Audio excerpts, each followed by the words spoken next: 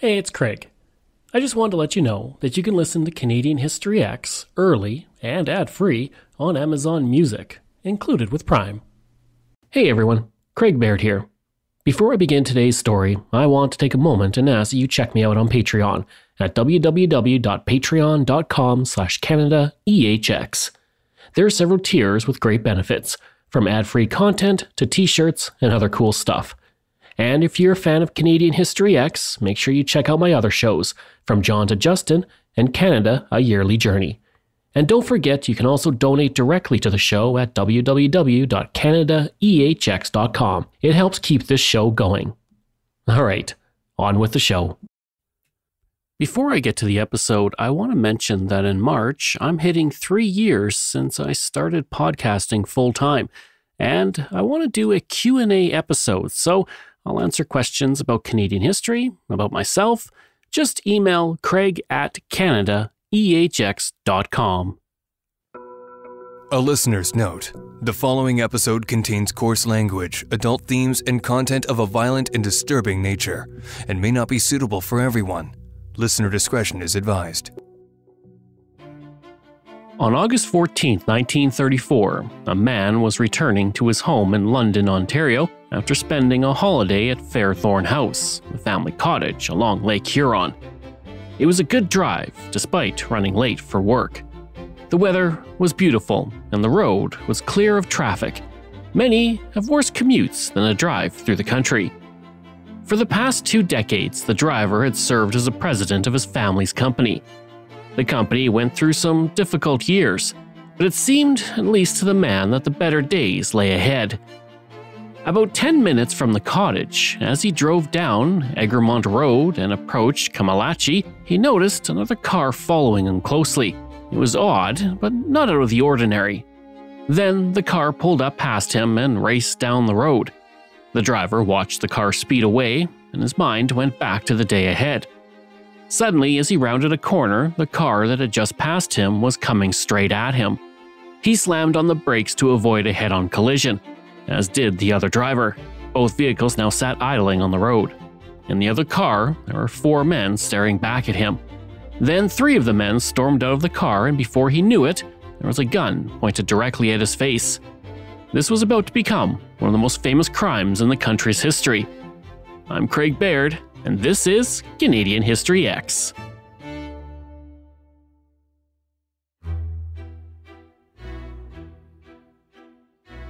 The story of John Labatt's kidnapping begins with something Canadians love: beer.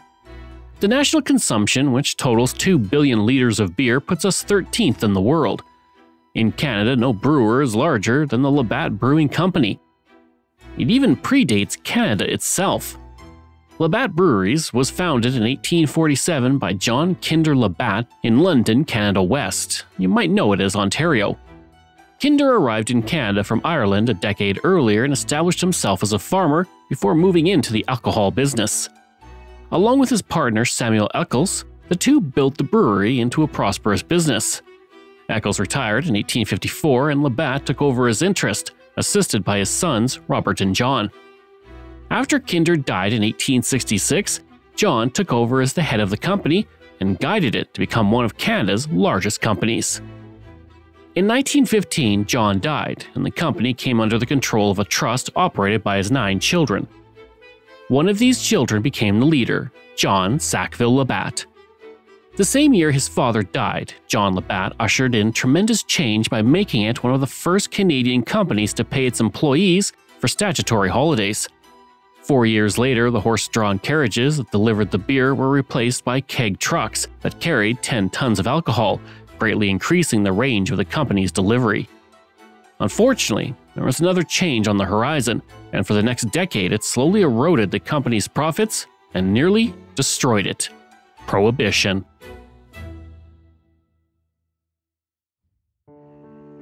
Prohibition had been a growing issue across Canada since the turn of the 20th century. Unlike the United States, Canada never implemented a federal prohibition on alcohol. Instead, the federal government left it up to the provinces to decide. Beginning in 1916 and throughout the next decade, nearly every Canadian province implemented prohibition. Some, like Prince Edward Island, kept it in place for decades, while Quebec only tried it for a few months before repealing it. For the most part, Prohibition lasted only a few years before it was repealed, but the impact on Labatt was immense. To put it into context, prior to 1916, there were 64 Labatt breweries operating in Ontario. By the time Prohibition was repealed in 1927, only 15 remained.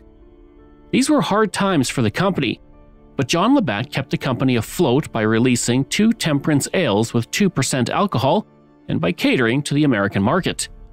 Unfortunately, the American market was soon eliminated as well. In 1919, the United States implemented Prohibition, which lasted until the early 1930s. The 1920s may have been the Roaring Twenties, but for Labatt, the revenue stream was, pardon the pun, drying up. Despite the hard times, Labatt was the only brewing company in Canada to survive the Prohibition years with its management intact. John kept the company on track and brought in more revolutionary ideas for his workforce. In the 1920s, his employees were among the first Canadians to receive annual vacation pay, and in 1932 the company established a group insurance plan. And while his employees loved him and the company, others looked at the Labatt family with envy. Money was tight in the Great Depression, and seeing the Labatt family and their fortune made them an enticing target. Meanwhile, John Labatt had taken the company through a world war and Prohibition, and as he drove down a country road on August 14, 1934, he likely felt the best days were ahead. That is, until he found himself with a gun pointed directly at his face. Almost as soon as the gun was drawn, John was pulled out of his car and thrown against the hood. One of the men gave John a pen and paper and dictated to him as he wrote a letter to his brother Hugh, which stated, "Mr. Hugh Labatt, we are holding your brother John for $150,000 ransom. Go to Toronto immediately and register in the Royal York Hotel. We will negotiate with you from that point. We advise you to keep this matter away from the police and the newspapers so as we can return your brother safely. You will know me as Three-Fingered Abe." That $150,000 would be about $3.1 million today. John was then blindfolded and put in the kidnapper's vehicle while another man drove John's car to London and left it near St. Joseph's Hospital. The reason this hospital was chosen was because John's wife had been a patient at the hospital with an undisclosed illness recently, and his car parked there would not raise any eyebrows. It was clear the kidnappers had done their homework on John Labatt.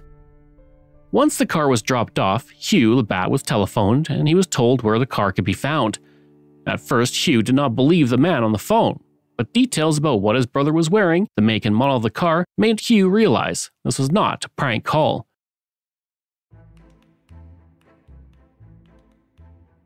The Windsor Star reported, "A telephone call to the Labatt residence was the first intimation the family had of the kidnapping. A man's voice told where the car could be found. When Labatt asked who's calling, the man hung up."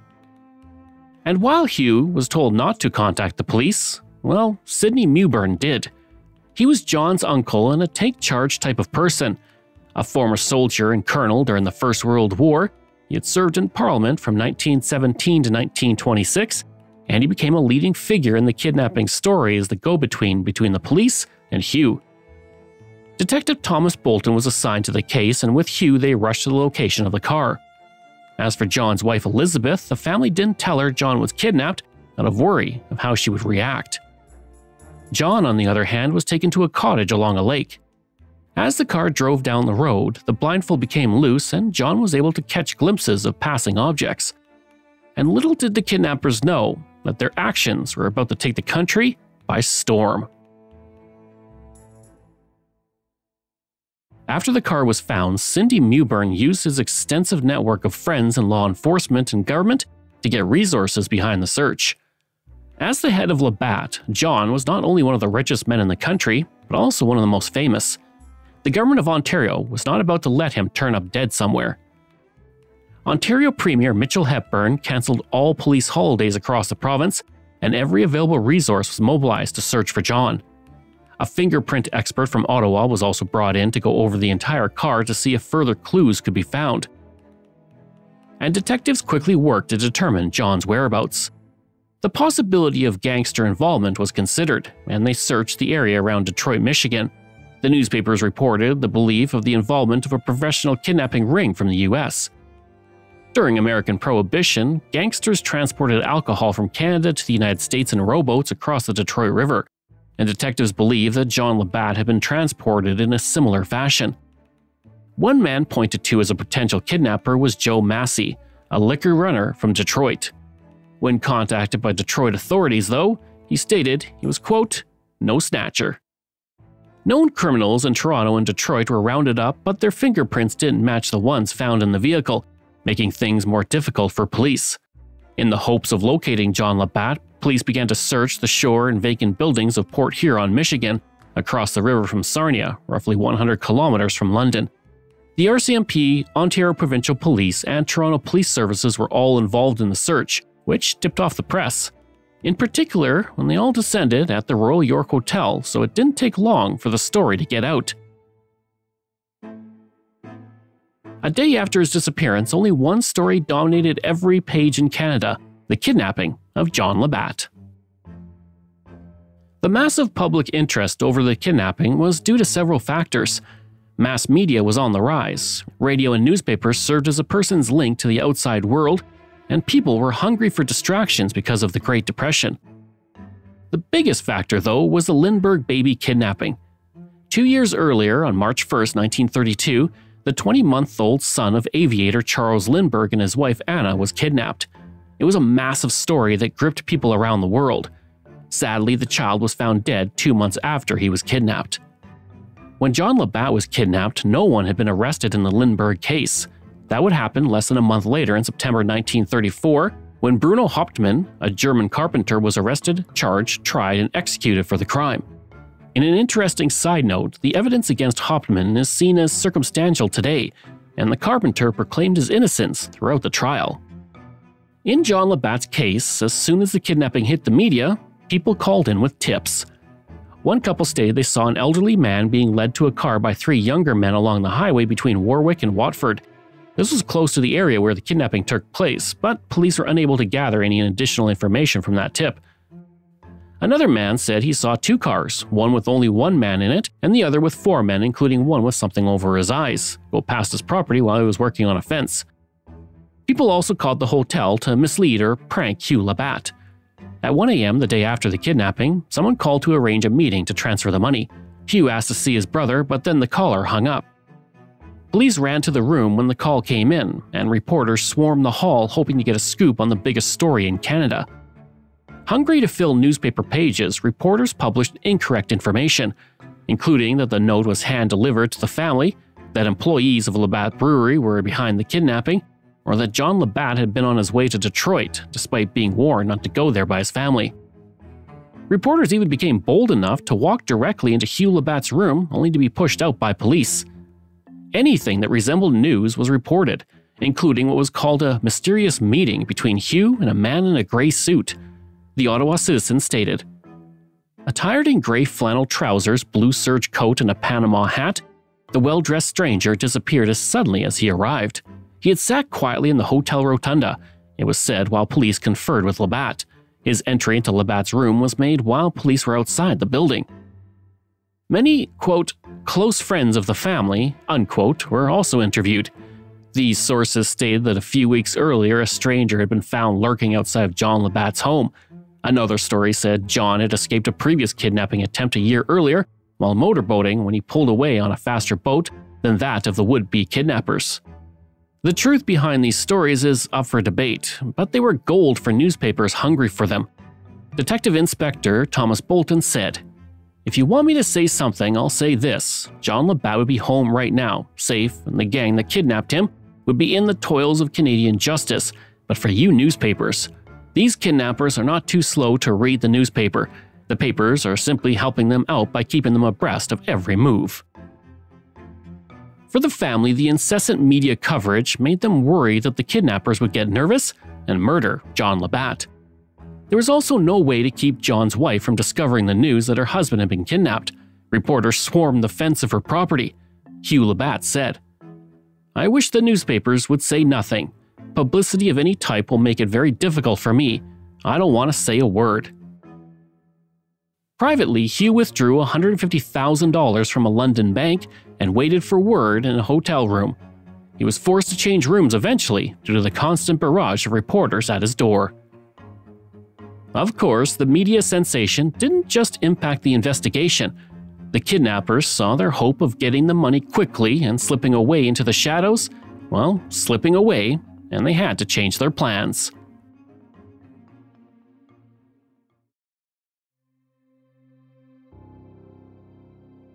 Back at the cottage, 3 out of the 4 kidnappers, Michael Francis McArdle, Jack Bannon, and Russell Knowles, were getting nervous about the huge police response and media firestorm. Knowles was the one who drove John's car to London with the note inside. McArdle was Three-Fingered Abe. McArdle had been a small-time bootlegger in Canada, but had transitioned to robbing produce truck drivers between Gary, Indiana and Chicago. During one robbery, a police bullet shot off his index finger, hence the nickname. Albert Pregman had also been part of the scheme. And after the kidnapping, he was supposed to pick up Knowles at a pre-arranged spot in Toronto, but Pegram never showed up. In my research, I couldn't find out how Knowles got back to the cottage, but when he did, he told Bannon and McArdle that Pegram never showed up and was likely long gone with their car. At this point, Pegram left not only the kidnapping story, but also the pages of history, as he was never seen again. The kidnappers had another issue when John told them the brewing company had not done well the previous 3 years, and he was only one shareholder among many within the large family. Obtaining the money they wanted, he said, would not be easy. Of course, this was his attempt to convince the kidnappers to release him. None of them knew that Hugh Labatt already had the money for the ransom. John also showed little fear towards the kidnappers. McArdle said, "I never saw anybody in my life sleep like him. Must be strong beer they make." Overall, John was treated well by the kidnappers, but by the end of the ordeal and as police closed in on them, there was talk of murder. John said years later, "Outside of the terrible suspense of the hours when they were planning to murder me, I was well treated." Realizing that they were in over their heads as the entire world seemed to be looking for them, the kidnappers decided to return John Labatt. They made John promise he would send them $25,000 after his release, and they took him to St. Clair Avenue in Toronto's Forest Hill neighborhood and dropped him off with enough money for a cab.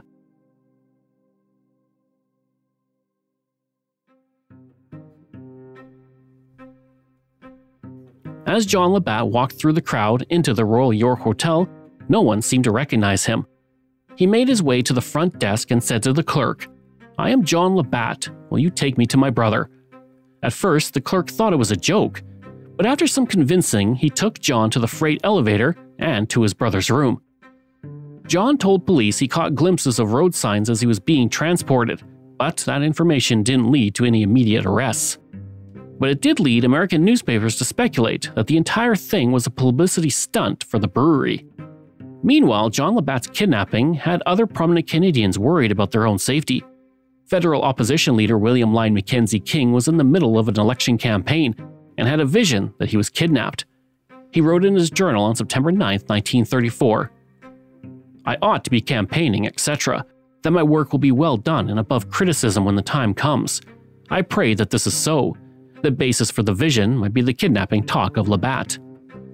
Now, John Labatt made it safely home, but what happened after?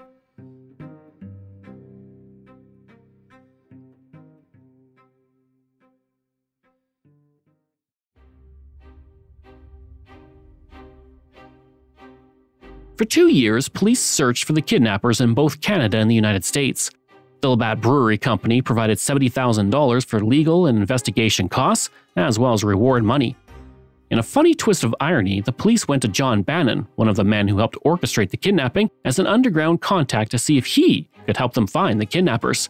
Hoping to divert attention away from himself, he told police that he had asked around and found out that David Meisner was the man behind the kidnapping. Police apprehended Meisner, and John Labatt testified that it was Meisner who held him captive. Meisner, who had no part in the kidnapping, was sentenced to 15 years in jail, while Bannon received $500, about $10,000 today, for his help. Things probably would have ended there. Meisner would have sat in prison for a crime he didn't commit, while the actual kidnappers got away scot-free. But Bannon wanted more money. Hoping to collect the $5,000 reward from the Ontario government, which amounts to about $100,000 today, he ratted out McArdle. who was in an Indiana jail under an assumed name. McArdle was sent to Canada for trial where he pled guilty, but he ensured to bring down both Bannon and Knowles with him. McArdle was sent to Kingston Penitentiary for 12 years, but he was released before his sentence was up due to failing health, and he died in 1949. Knowles was convicted on charges of kidnapping, armed robbery, and sending extortion letters. He was sentenced to 15 years in prison. Bannon was also sentenced to 15 years. Despite being the leader, McArdle treated Labatt well during the kidnapping and was given a lesser sentence. As well, he gave a guilty plea which reduced his sentence, whereas Knowles and Bannon both entered not guilty pleas. Meisner was granted a new trial since there was no evidence to support that he had actually took part in the kidnapping. The jury came back with a not guilty verdict after just 7 hours, and Meisner was acquitted of the crime. In all, he spent 13 months in prison before he was released. And as soon as he was declared innocent, he sued John Labatt and settled for $5,500, about $105,000 today. And John never sent that $25,000 to the kidnappers as he promised. Fairthorn House, the cottage John was leaving when he was kidnapped, was sold by the Labatt family in 1938. The property became a summer resort and golf course called Wildwood. In 1978, the Sarnia Township restored the house and it became a library and the gallery in the Grove, which it remains to this day. John Labatt remained the brewing company's president, and he navigated the rest of the Great Depression and the Second World War. After the war, John took the company public and issued 900,000 shares to raise capital. Many Labatt employees were among the 2,000 original shareholders of the company. And in 1951, John gave out the presidency of the company to his brother Hugh, who served as the president until 1956 when he died. John Labatt was never the same after the kidnapping. Although he had never been physically harmed, the emotional scars took much longer to heal. The man had been caught, but John was deeply impacted by the entire incident, and he spent the rest of his life as a near recluse, spending most of his time in his home while he ran the company. On July 8, 1952, John died at the age of 72 from a heart attack. Today, his company remains the largest brewery in Canada.